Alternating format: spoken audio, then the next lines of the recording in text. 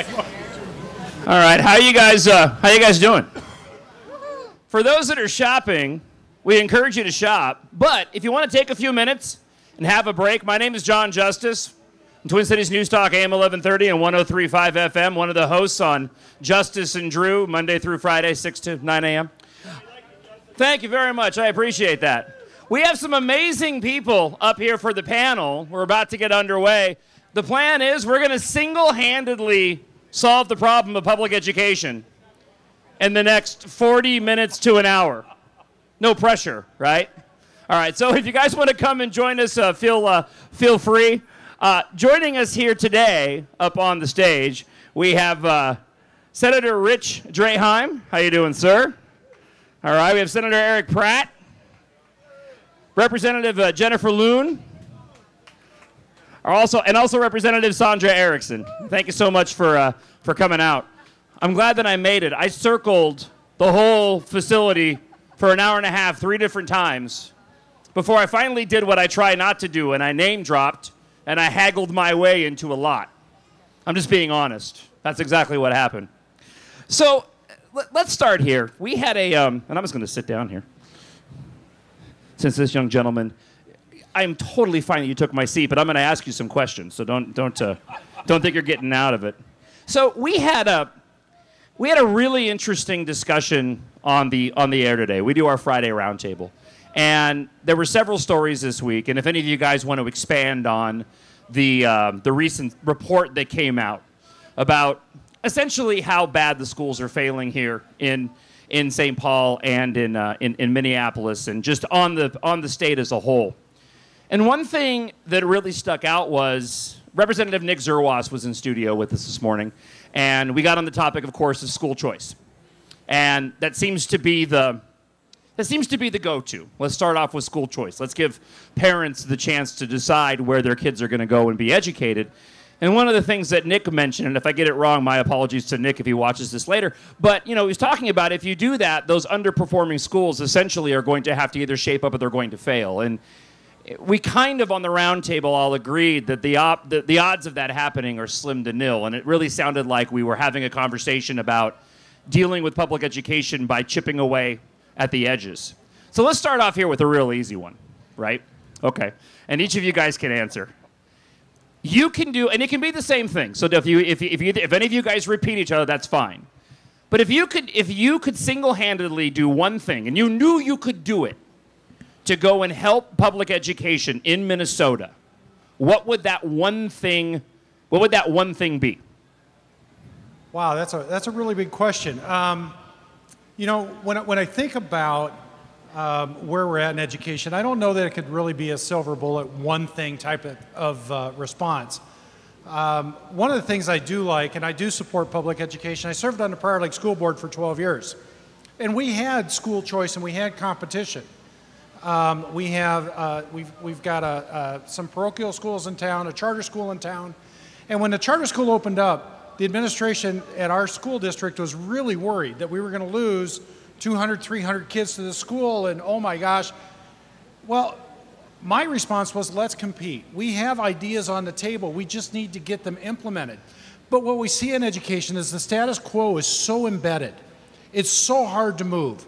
Whether it's the teachers union, whether it's administration. I wanted to start STEM programs in every school. And I remember the curriculum director came to me and he said, well, are you looking at a magnet school? How do you want to implement this? I said, no, every kid, every school. He looked at me and he said, nobody's done that. I said, well, congratulations, you'll be the first. That's what we need in education. We need to start doing we need to let our schools start to innovate. Shakopee just started a program called the Academies of Shakopee, which is allowing kids to start to explore their career interests in high school. And it's tied in with the Ford Next Gen Learning Committee. You've got Prior Lake doing STEM at every level of education. We've got some really, really great ideas out there that we just have to allow our schools to take on. With Minneapolis and St. Paul, I think we have a little bit different problem, and that is, one, we've got kids stuck into a failing system where I think school choice becomes an option.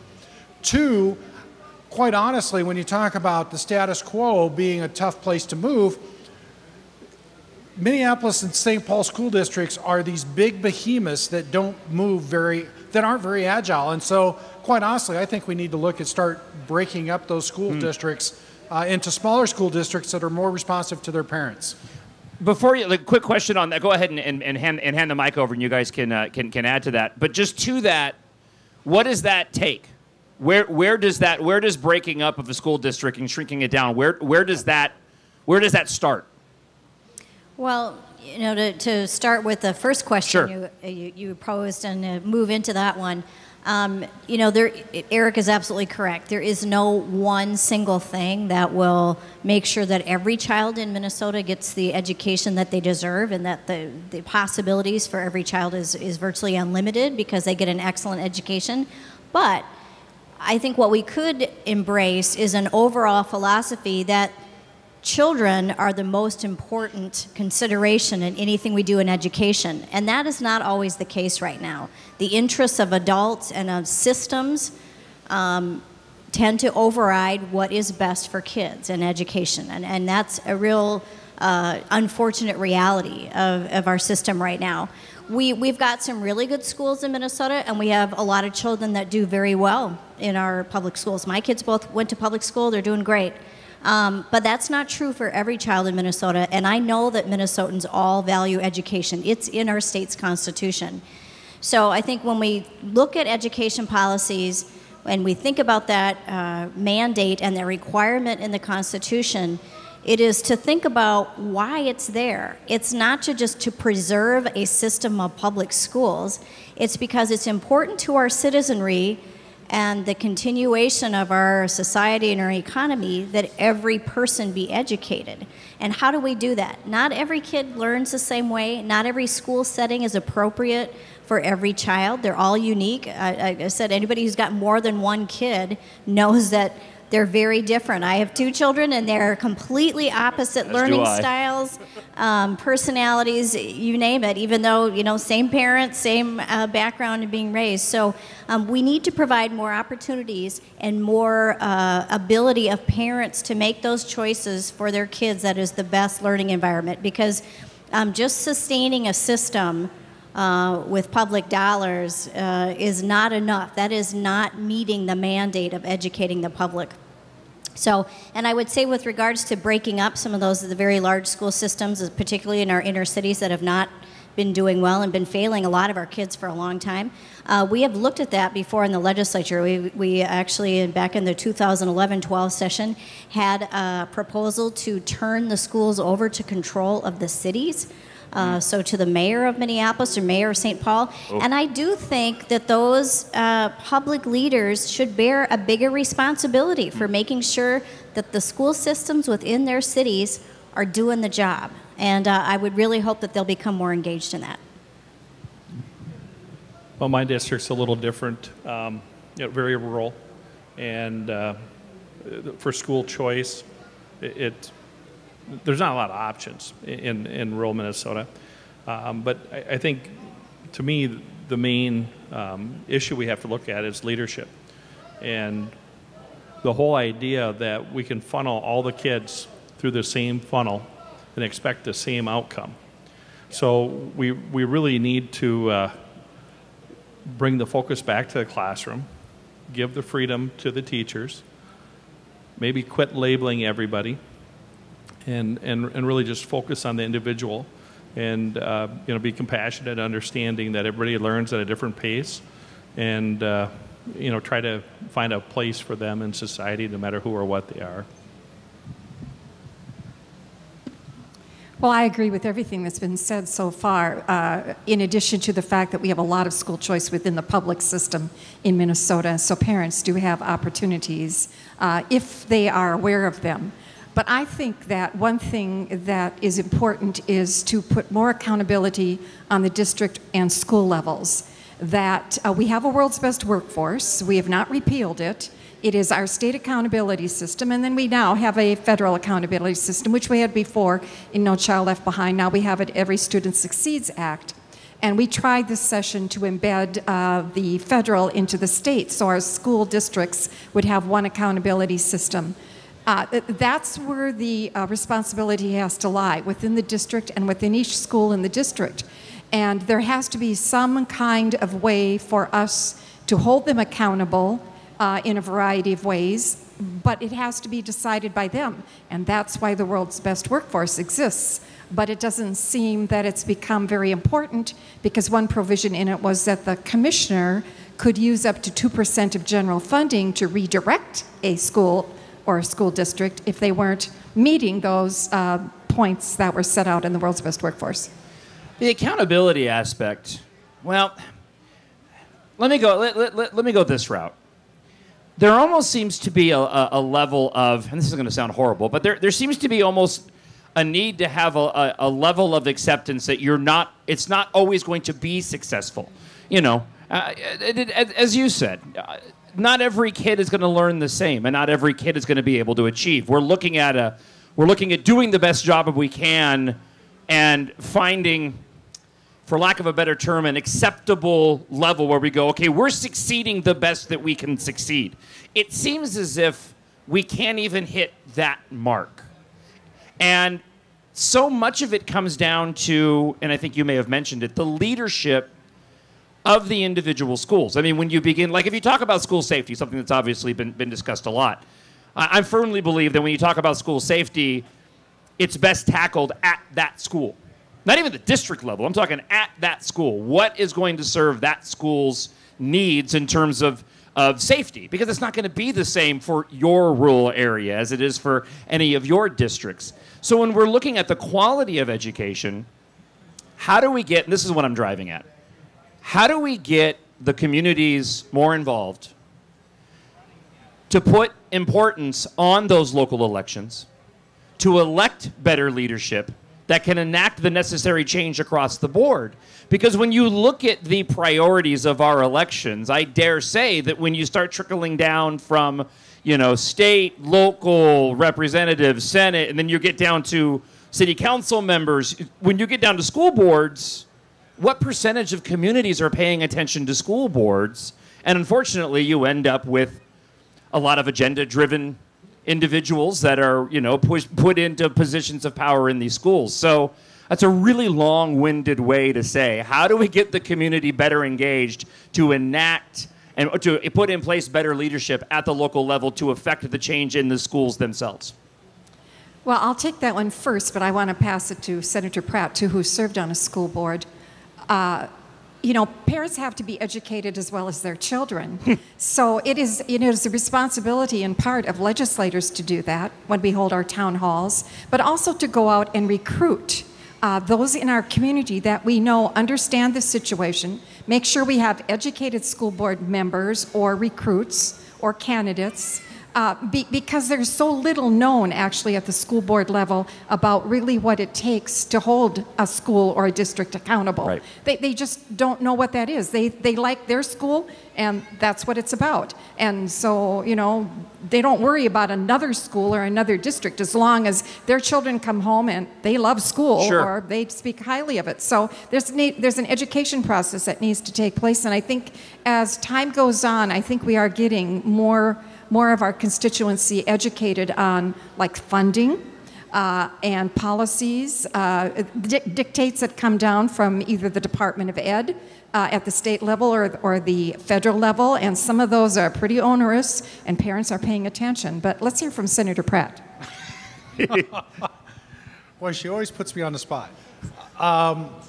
You know, it's... Something tells me you're not short on words on this subject. Well, I don't know.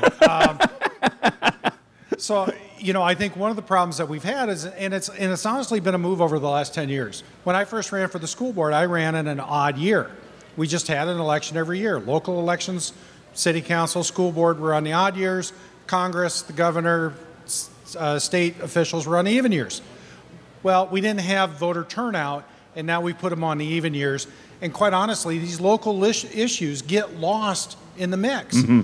I'd really like to see us, and I don't know if we do it legislatively, but I'd like to see us get these local elections back on the odd years. I don't think it's that tough to expect to know every first Tuesday in November that I'm going to go to the polls, and it doesn't matter whether it's 2017, 2018, 2019, but we got to get a focus on these local elections. Most of the school board members I've met, they run for the right reasons. They care about kids. I mean, when you think about education, it's pretty easy. You focus on student achievement, you want great teachers in the classroom, you want stable, reliable funding, and you want your parents and community engaged. That's the secret sauce. And so when I was on the board, we had $1 million deficit. When I left, we had a $3 million surplus. Through that time, our scores went up because we focused on student achievement. We focused on having great teachers in the classroom. We focused on having the right leadership in the district and sometimes pushing them beyond their comfort level. But I think the biggest thing we could do is get these local elections back on odd years. Well, and I think too, and before you respond, I think you're really onto something, because I think we can all agree there are plenty of individuals who are active in the election process that I'm sure would be more than happy to get involved in off years to try to support and put better leadership in place at the school board level if we ended up having that change. Right, and you know, that's kind of one of the big debates that has gone on at the legislature, because I know my own school district has had off-year elections for school board members, and they are now moving to an on-election year schedule because it saves them a lot of money.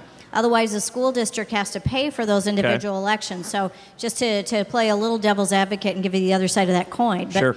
I think we can do a better job, and maybe the legislature can help in helping the public and parents understand what an important position school board is. And I mean, these are, in my particular case, I represent Eden Prairie. Eden Prairie School District is the only one in my area that I have as a constituency.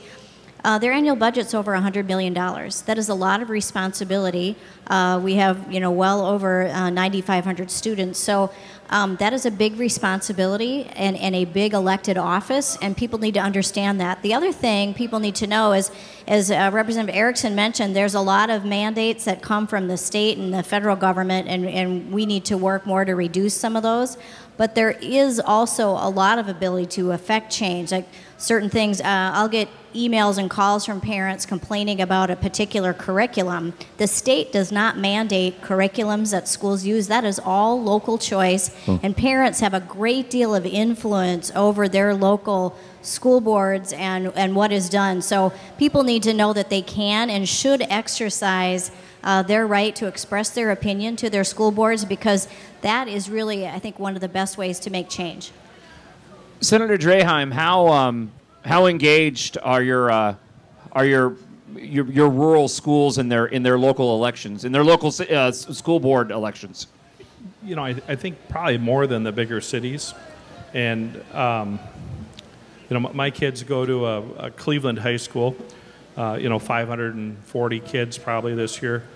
That's preschool through 12th grade in one building. You know, the parents know all the staff. Most of the staff has ties to the community. I think the parent participation in all aspects of the school, there's a lot of fundraisers and whatnot because we don't have any money, because there's no tax base for the school district that my kids go to. So I think the involvement of the community is higher in the smaller schools, and they probably take a little more pride than in the bigger towns, and that just goes to the point that every school district, every community is a little different, and as a state and as leadership, we have to be aware that one size doesn't fit all. You know, it's tough because as a talk show host, I mean, we obviously see it happen firsthand. When you have tragedies like we've seen, and the topic of school safety comes up, and suddenly we're talking all about school safety.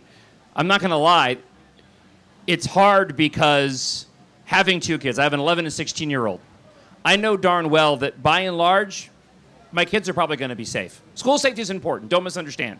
But the likelihood of a horrible event happening is very small, is very small. Using events like what happened in Parkland to push for school safety, I don't necessarily agree with, because that was a systemic failure, starting with that individual kid who was crying out for help and from day one didn't get any help, and it was just failure after failure after failure. That had very little to do with the safety of the school and everything to do with all the failures that brought it to that. The point I'm trying to make is, though, talking about education by and large, even on a talk show, it's not flashy, right? You know, for those that don't have kids, kind of like, oh, what does it matter and all that, right? So it's frustrating when the bulk of the conversation gets dominated when it comes to education around things like school safety, when we all know on a day-to-day basis there is a litany of things that we need to be addressing beyond school safety.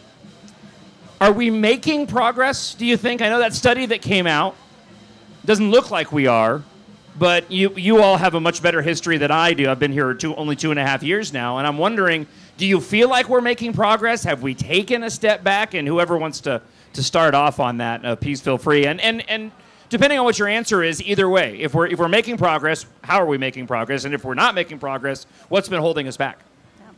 Well, the study that came out, and I think you're talking about whether or not kids are meeting proficiency Right. on our standards. So we set standards at the state level for what kids should be able to know and to demonstrate in reading and in math and some in science. And so, no, I mean, those studies that just came out show that basically our test scores, and this is on the Minnesota Comprehensive Assessments that kids take every year from 3rd grade through 8th grade and take once in high school, one in reading, one in science, one in math throughout the 4 years.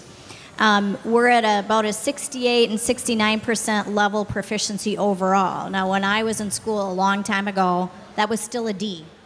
So we are not cutting the mustard in terms of. But we're giving away participation awards now. Yes, and what has been very frustrating for me is that for the last few years, you know, we've had calls for more funding, and we've done more funding. And I will say, as a strong supporter of public schools and somebody who has kids, if you have kids, you know they are not inexpensive, right? It's going to take some money to educate children.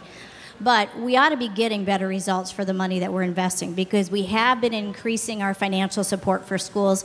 We do provide more funding for kids who bring perhaps additional challenges with them. So for children who are from families that are poor, and the standard is free or reduced price lunch if your family qualifies for that, schools get a lot more money for each of those children that come into their school districts to try to help them overcome some of those challenges that they may have. And we've done that for a long time. We're recognized as one of the best states in the country for doing that, but it's not getting us anywhere. It's not showing better results. So I think we really need to do something to disrupt sort of the status quo in the system.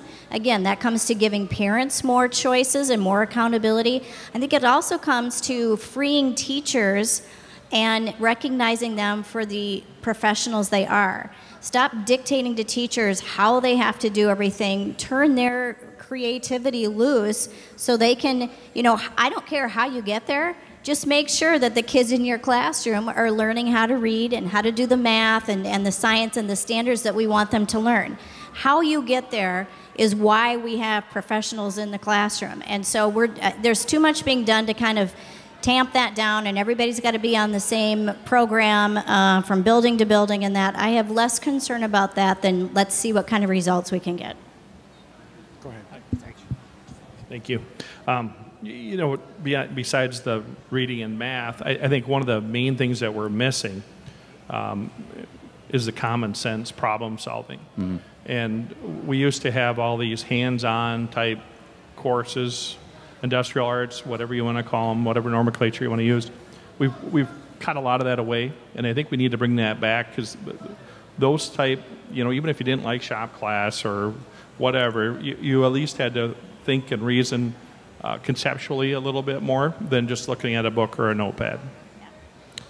Are we making? I know that Representative Jason Lewis has been working in that regard to bring back that, to bring back the idea of you don't have to go to college. You know, there are plenty, especially now in the market. I don't know if you guys heard the GDP 4.2. They revised it. You know, go Trump. We're in a friendly place. Go Trump. So I know we're making some progress there, but it does feel like the unions still have such a stranglehold. Thankfully, with the Janus ruling, you know, the teachers are going to be able to make the choices that they can make on whether or not they want to be, you know, involved in that. I just wanted to comment. I'm sure you wanted to you know, add your thoughts to what they were saying, but I wanted to kind of jump in there real quick. Well, the thing I was going to say is I taught ages ago. I started teaching in 1963 and in Minnesota. And what we would say, we teachers, is when the State Department of Education came down with some mandate, that too shall pass. And you know, that worked well for us because they were just kind of out there, but there were no mandates. As Representative Loon noted, there are so many mandates today from the federal and the state government. It seems if you just leave them alone, and in regard to career and technical, we had great vocational programs in that day. They got expensive because, of course, equipment becomes very expensive. School districts can't afford that. But we have been working, certainly Senator Pratt and I, and Representative Loon as well, and I'm sure Senator Draheim too, on relationships between schools and community colleges, or tech colleges as we like to call them, and industry. So we have these partnerships so that our students are learning under the best, because that's really what's found either in the technical college or in the industry. And we have to work harder on that. But school districts are reluctant to go that direction unless we give them more money. To that, that's exactly where I wanted to go. Let's talk about school funding, okay? It's always the hot button, right? But what comes with that is the accountability aspect of it. So are we spending enough money? If we're not spending enough money, how do we go about being fiscally responsible in spending the money that is needed without having to worry too much about that money being wasted once it actually lands, you know, in the bank account of every single school that ends up getting that additional funding? How much time do we have, right? Well, and what you have to realize is that 85% of every school's budget is taken up by salary and benefits. It's a people business. Now, you touched on Janice, and I think that's an important point, because Representative Erickson and I worked very, very hard on reforming teacher licensure, trying to make the teaching profession more accessible. And yet, what have we found? Education Minnesota and the Dayton administration appointees trying to block us in the rulemaking process all along. And we've got a pretty good record in front of the administrative law judge on this of pushing them back. But at every point, they're trying to make the process more and more difficult. And so I hope more teachers take advantage of their Janus rights, because when you drive by Education Minnesota, they have Walls Flanagan signs all over the place. They spend way too much time in partisan politics and not enough time worrying about our students and how they're achieving. They're not even worried about their teachers and the growth of the profession. They're worried about a progressive agenda. And we need teachers to stand up and say, enough. Enough of this. Well, and to that, I mean, that goes back to the school board members and the leadership. And if you don't have teachers that are confident enough to know that they can step out and go, what I'm witnessing is wrong, without fear of reprisal, you know, then you're sunk before you've even you know, put the boat in the water. you're not making any headway at all. Well, and I've heard from conservative teachers, and my mom was a teacher for 40 years, that they had to pay into the union. They would hear the partisan rhetoric, and they would just kind of stay away. It made for a difficult workplace because the principals and most of the teachers were kind of in lockstep. This gives these teachers a voice. They can vote with their paycheck. Yeah. And that's something that's an opportunity they've never had before. And that's where conservative teachers need to be able to stand up and take their profession back. Are we still dealing with a, yeah. Oh boy. When it comes to the individual school funding, and you guys can educate me a little bit. I know what it was like, and again, I've been here 2.5 years now, but I know what it was like in Arizona. And when you look at the cost of administration, it's almost like the election analogy again. Administration, and then you get all the way down here, and here's the teacher. Does that have to happen at the local level to deal with that disparity? I mean, it's not to disparage, you know, your leadership at the top inside a school district, but when you're looking at a $400,000 a year salary, I am fine with anybody making a salary that's worthy of the job that they're doing. But when you're looking at that compared to what the point of contact is and what that teacher's getting paid, I'm sorry, there's a problem there. So how big of an issue is that for us here in the state? Well, it's an issue, and I think and I look at it as a local issue. When I was on the school board, we had about 3% of our budget dedicated to administration. We intentionally kept that low. Part of the problem is more of the funding has moved on to the responsibility of the state, less of the funding is at the local level. And I've always thought that as people start paying in their property taxes, because you see it on the excess levy referendums, now people are starting to understand how much school costs. And if you want that accountability, it comes from those taxpayers. The other problem we have, and I've had this conversation with my local teachers union and the state union, is that we've got an antiquated compensation system. We bring in new teachers at poverty level wages, and they subsidize high wages for the most experienced teachers. Well, you can't tell me that a third grade teacher with 5 years experience is doing that less of a job than somebody who's got 15 years experience. And that's driving good people out of the profession. And so I think there needs to be compensation change. I was hoping we would get that with QComp, but unfortunately that never came to fruition the way we had hoped. And so I'll just, for the benefit of those folks listening, since I chair the Finance Committee, a little bit about how we fund education in Minnesota.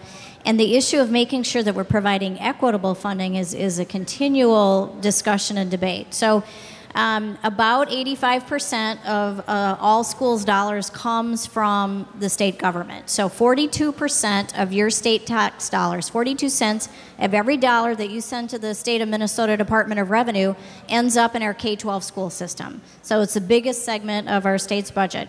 The other portion comes from property taxes locally. And that may vary a little bit depending on what the property tax wealth is of the particular area you're in.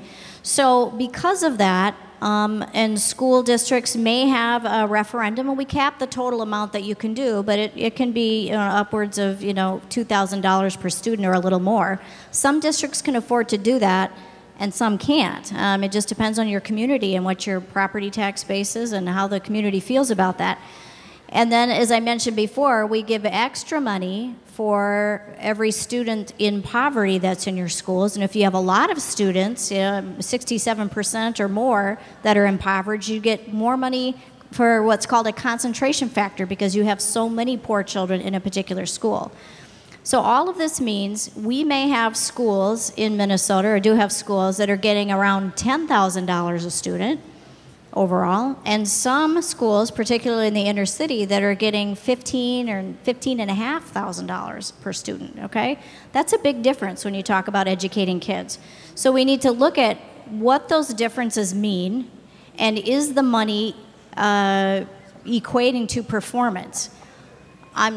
Again, if you look at the numbers, it doesn't necessarily mean that it is. Some schools that are getting towards that lower dollar amount per kids are doing really well, some are not. So I think Eric offered some great suggestions in terms of, are the labor contracts and the contracts within schools working for the benefit of children? We know that in some schools like the Minneapolis district, it's not, because they're not able to put their best, most effective teachers in the classrooms with the kids who need them the most. Because once you move up in the seniority scale in their system, you are able to choose the schools where you want to be placed. And in often cases, it's not the schools with the most challenging student populations. For me, it's about priorities once again. And, my kids' school district, hardly any tax base on the lower end of that reimbursement from the state, but yet they do great. And the building's falling apart. They finally got a referendum passed after the third try. But the building doesn't matter. It's the teachers in the classroom. And then I also think classroom size plays a big part in it. But the property tax issue is something that, if I had that silver bullet we talked about earlier, sure. I think there's a big disadvantage for some communities that do not have the tax base versus these larger, maybe suburban or metro communities that do have a larger tax base, and the kids are the ones that I don't want to say suffer, but right. feel the pain a little bit on that. So if I had my silver bullet, that's one thing I would change. I'd maybe pool the property taxes and divide them up by kid, or do something different, or do away with property taxes would be my first choice. But I'm rambling, but thank you. It's too bad that we, when it comes to school attendance, it's too bad we can't turn every school into a little mini Minnesota State Fair, right? Holy cow, just a side note. It's unbelievable, the crowds this year, right? The records that are being, that are being broken. It's a good thing. I see that as a positive sign. I think people are more comfortable, going out and spending time with family, knowing that the economy is doing well. And how much of when it comes to education, is there any? Just on a side note, is there any? How much is the economy tied to education? Is there any correlations there to a? I mean, obviously the tax base in terms of money and funding. But is there anything else to that? That's kind of a random one, but I'll toss it out there since I threw everybody for a loop. Well, we need an educated population, so I think there's a direct relationship between the economy and education. We often get compared to other nations, which do exceed us on test scores. But one thing we have in our students is very balanced, a variety of interests that they pursue. And, I think we have to be looking at the great products that we do see come out of our schools, charter and districts, private and homeschool, because in America, based on our freedoms, children can pursue whatever they want. Right. And as long as the teacher can discover how to, kind of navigate that talent or that special interest, because believe me, teaching is a very tough job, and every teacher will tell you that, because our jobs as teachers is to discover what is unique about each individual in our classroom. And that takes a lot of time and preparation. The parents, like my wife. And the parents, yes. Yes, that's Thankfully, right. she's heavily involved, we do much that to the too. teacher's chagrin, I'm sure. But I think there's a direct correlation, and I'll pass it to Representative Loon. Well, yeah, I think there is an impact. I mean, we see it for, again, just looking across, we talked about proficiency and achievement. I mean, that dividing line, and we look at different ethnic groups of students, but it really has to do more with poverty, frankly. And so kids in poverty have more challenges, those families have more challenges, and those things affect a family dynamic, and also, and kids bring that with them to school. And so there's more challenges there. So as the economy gets better, and maybe a family's financial status gets better, or maybe their housing becomes more stable, or something of that nature, kids do better with that. But again, I think what we're still seeing is we've got a lot of jobs open in industries and positions and workplaces around the state of Minnesota. And so we have a lot of workforce shortages. And so we need to make sure that we're aware of that we're in communication with business leaders in the business community to know where those openings are, and that we're turning kids on to those opportunities that may be in an area where they're interested in. Not every kid wants to go to a four-year college. Right. That is not the pathway for every child. And so some kids are just great with working with their hands, and that's what they want to do. And we need to make sure that our counselors and our teachers in that are able to help say, I've noticed you're really good at this. Or is this something of interest to you? And making sure that they're aware of those possibilities, because otherwise we're kind of, if we think every high school is sort of a college prep, a lot of kids are then not being given some help that may really help them be successful in finding a career that doesn't require 4 year, that they love, they can support themselves and a family, and our economy needs those. So to the point of workforce development, we've tried real hard to get more trades into the schools, to just talk like career days, et cetera, to say, hey, this is an option. If you're not sure what you want to do after college, why don't you try this out? You can always go back to college, et cetera. But when I'm visiting with them, I had a bill on that dealt with that this year, and what I heard from the trade groups was that they have a hard time getting into the high schools. So there's resistance an administration at the local schools to let in non-college type entities to talk about different career paths. And I think we have to change that. You know, we get into housing. You know, we need people to build the houses. There's a shortage. You can earn a very good livable wage in the trades, a lot of times a lot higher than a college graduate. Let's land here on and in terms of our discussion, and talk about families. You know, we talk about sort of the starting point, and the starting point really is when that kid walks out the door. You know, what's happening inside the home. This is not me going to bragging camp. It's going to sound like it is, okay, but it's not. I'm incredibly blessed to be able to have my wife be a stay-at-home mom. I have an 11 and 16-year-old, and they're both straight-A students. They're only straight-A students. If it was me, there's no way I'm God's green earth, right? I mean, I'm a product of Christian education, and I barely made it through. My wife spends countless hours with them, one-on-one. She's the supplement to the public education, but I also understand not every child has that. And that's not to disparage any parent that can't do that, right? It's just we're incredibly blessed to have that. But I know the amount of effort that she puts in at home for my sons to achieve what they're achieving at school, but not every family can do that. So what do we do? Can we do anything about that? We obviously can't get into the home. We obviously, you know, we can't get in the faces of parents and care more about education, right? But are there things that we can do to encourage parents to put that focus on education with their kids? You know, how do we facilitate that?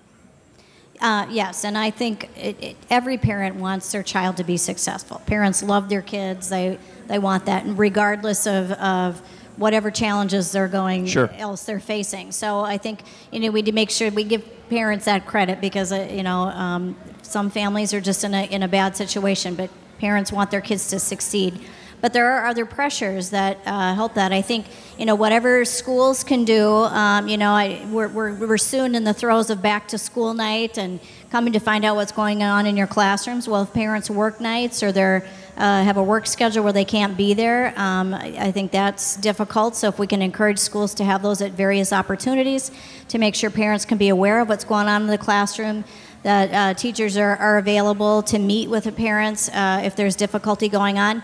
And the other thing that I've been a really big proponent of is, you know, some kids just are not going to have the ability of a parent to be sort of that mentor and that guiding force in their education for whatever circumstances. So mentoring programs where you get volunteers that will come in and partner with a student and really be their advocate and the person who's keeping track of how they're doing in school and helping them work through challenges can be a tremendous benefit. I mentor in the school district we're in. We've got a great program. It started for juniors and seniors, and most of the kids in that program are from families where their parents have never gone on to college, and many of them did not graduate from high school. So we pay special attention to pairing up mentors with those kids that have got great potential, but they need that help.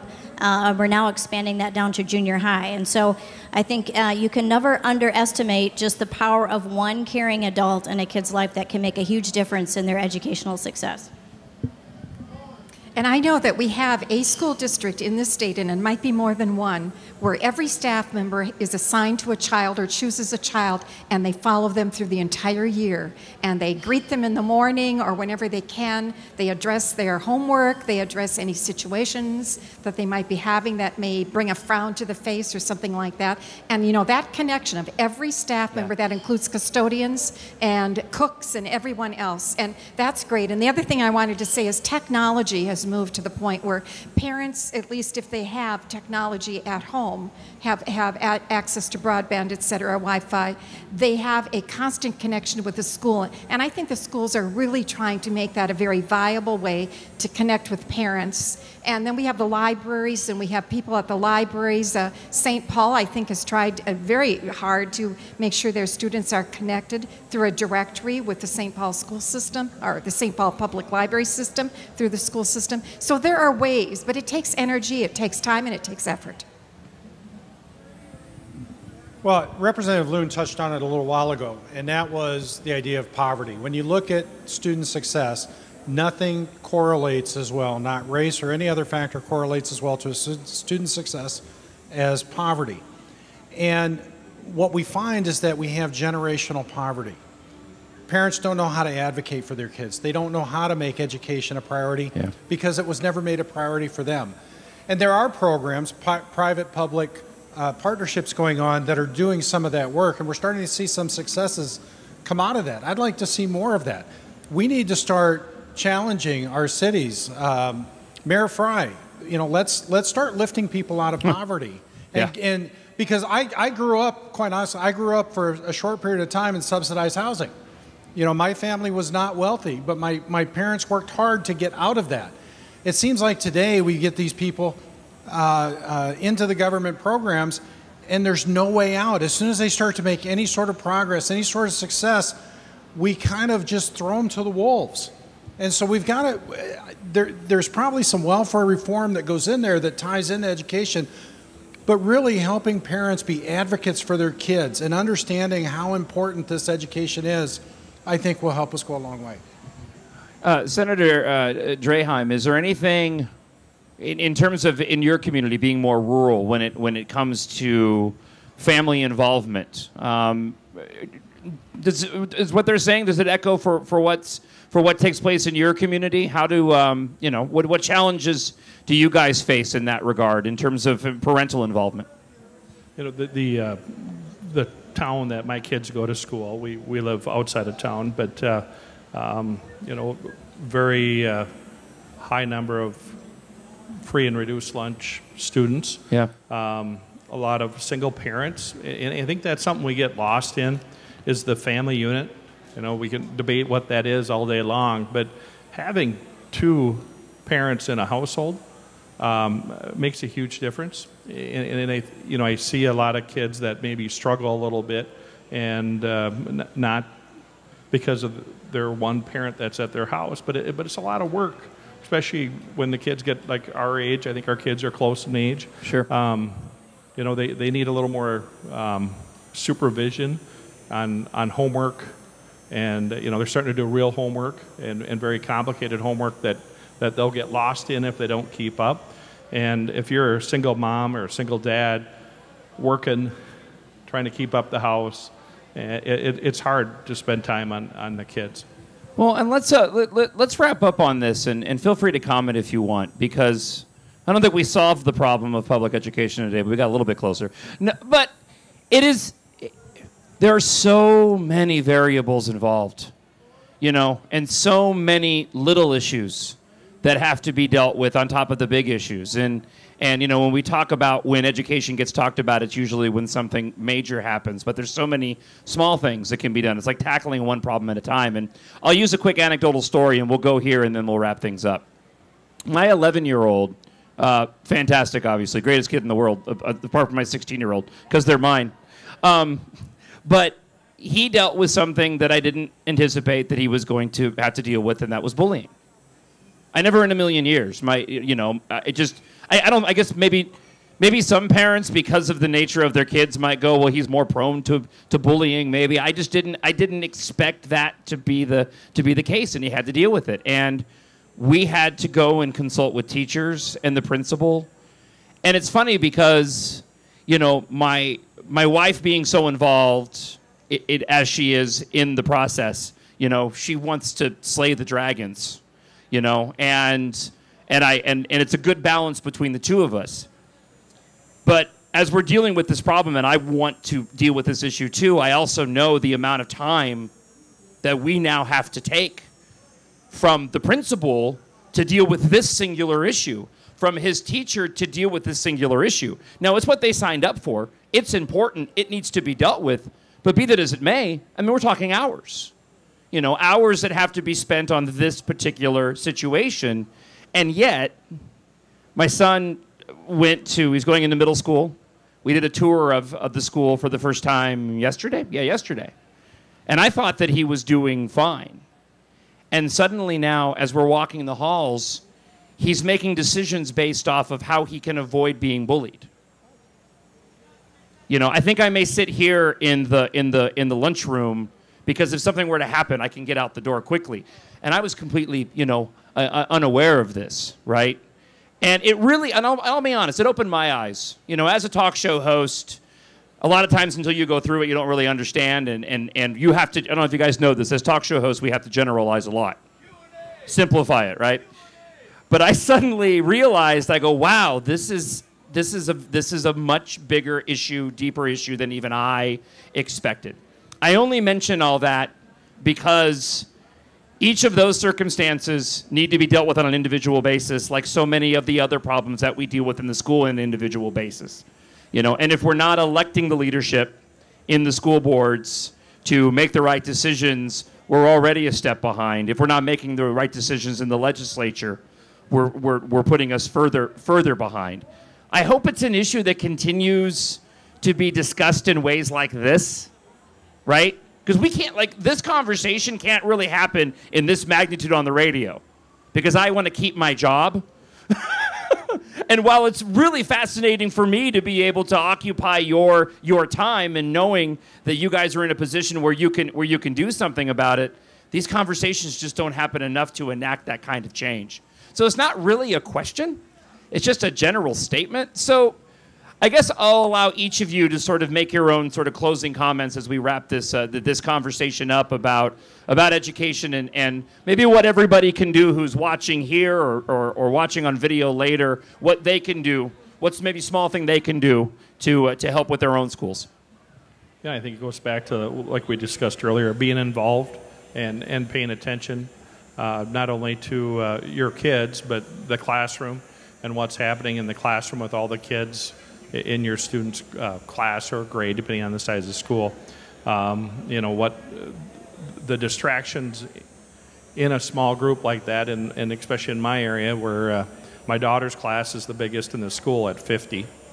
So relatively small classes. So, you know, when there's an issue with one kid, it affects the whole grade. Yeah. Well, I think, you know, the problem you illustrate, I think, is a couple of points I'll just make. One is that, you know, as we've talked about some of the things that affect children and their education, a lot of times a comment is made, well, we're expecting schools to do so much. Right. And we are. I mean, it really is a big job. But on the other hand, it's kind of hard not to put some expectations on the schools because kids spend 6 to 8 hours every day there. Yeah. It's a responsibility. It is a big responsibility. And so, you know, I think I've toured a lot of schools, and I think most schools are very aware of trying to cultivate an atmosphere and an expectation of students that there's a standard of behavior. We expect you to treat all of the people you go to school with, the students and the teachers and the staff, respectfully. And if you don't, there's going to be consequences for behavior our school is called above the line and below the line behavior. So if your behavior is below the line, you're going to have a consequence. And I think those things are important. But, you know, gosh, when I think about when I was in school compared to my kids and my kids are in their early 20s, what's happening now, I think some things in our society make it even tougher with the advent of social media. Mm-hmm. How many of our kids have a phone or are plugged into that, and the bullying that can go on online when parents may not even be aware of it. Yeah. I mean, this is very challenging times for adults, and again, we all need to reinforce you need to know what's going on. If your kids have a cell phone or access to social media, you need to know what's going on there because there's some very inappropriate things, and then it ends up a lot of times coming to the school to help solve those problems. So I think adults also need to model very respectful behavior if we're asking that of our kids. Wait, there's garbage on the internet? I thought it was, oh, sorry. Please. Well, and Representative Loon touched on what I wanted to talk about, and that is, you know, so we talked about bullying when I was on the school board, and a lot of it happens outside of the school day. And the first thing the parents will say is, well, what's the school going to do about it? You know, back in my day, if I had a problem or if I treated somebody else badly, their mom called my mom. Right. That doesn't happen anymore. And so what happens? Either they go to the school and they complain, or they post something out on Twitter and it creates a firestorm, right? We've just got to get back to the point where we have a mutual respect for each other. Yeah. And that's, I think, the sad transition in society that we've had. Parents need to talk to parents. We know each other from the sports teams and from the plays and from the dance studio. And I mean, our kids are so overly scheduled at this point. But they know, parents, and my gosh, step up and make an effort. But then also as a parent, sometimes I know it's easy to get defensive, but I always believed the teacher when a complaint came. Right. And my kids knew that. If this comes back, I'm believing her over you. Yeah. The second thing is, I always, if something did come back to me from another parent, I always took it seriously, and I would hope that other parents would do that. And I think that's where we start to address this. It goes back to that family and our sense of community. And as we've taken our schools and we've put more and more on them, we're asking them to be social workers. We're asking them to be mental health professionals. We're asking them to do these incredible things. No wonder they don't have time or feel overburdened for some of the most basic tasks, because we're asking them to go above and beyond what their role should be. Mm-hmm. And I blame the school district somewhat because, again, they will willingly take this on because they want to see a solution. But sometimes when somebody comes to me and says, Senator Pratt, I've got this problem, what's the state going to do about it? I said, well, I could pass a law, but it's not the right thing to do. There's what I can do and what I should do. And this should be done here between you two. Well, I know this is, pie in the sky, maybe my thought, but parents have to teach their children how to build their character. Mm-hmm. And you model that, and you provide opportunities for them. Certainly, the church is an important place, or your faith, but also the extension of that in our school districts. Character education is something that we have been kind of moving through state law in not a mandated way, but a encouraged way for 20 years. It started with Mark Olson back in, I think, 1999, 2000. Mm-hmm. He was promoting character education. I started to do that. I know Representative Loon has done that, and we've done that through our education bills, trying in some way to promote character education. Because, when children hear respect, as Representative Loon was noting, that, there's a banner in the school, because like her, I visited a lot of schools, there's a banner about respect, responsibility. If you just master those two character traits and embed them in yourself, you're going to follow through with that, and parents have to recognize that as well. Well, Representative Erickson, Representative Loon, Senator Draheim, and Senator Pratt, thank you so much for taking some time out this morning, and thank you for what you're doing. We can't thank you enough that you guys are out there fighting the good fight and doing the Lord's work. I'm John Justice from Twin Cities News Talk, Justice and Drew. If you are at the fair for any portion of the rest of the weekend, we'll be back here tomorrow at 2 for a panel on the Constitution, the constitutional candidates, and then on Sunday at 2 o'clock, your next governor, Jeff Johnson, will be here up on stage with us as well, and Drew will be with me as well. Make sure you guys buy a lot of gear, right? Because it's cool to be a conservative. It's punk to support Trump. I'm rolling with it. I'm going to make a T-shirt, right? All right. Thank you so much. Thank you, guys. I really do appreciate it. It was great. Enjoy the rest of your fantastic day here.